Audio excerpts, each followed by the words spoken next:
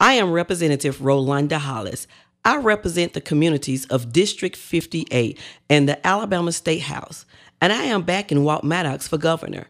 Join me in supporting Walt and voting a straight Democratic ticket on Election Day to improve the qualities of education our kids receive, fully funded mental and substance abuse programs, and finally restore integrity in Montgomery. On November 6th, vote Walt Maddox and the straight Democratic ticket. This message is brought to you by the Jefferson County Democratic Party.